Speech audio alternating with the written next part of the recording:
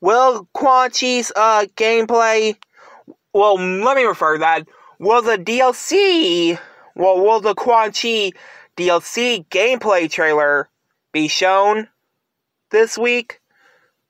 We don't know the answer to that. Plus, yes, I know Omni-Man just released, like, 19 days ago on the Nintendo, PlayStation, and Xbox store for Mortal Kombat 1. But some people are expecting Quan Chi's gameplay trailer since 2 days ago for this week. Which, to be honest, I don't think they're showing the gameplay trailer this week.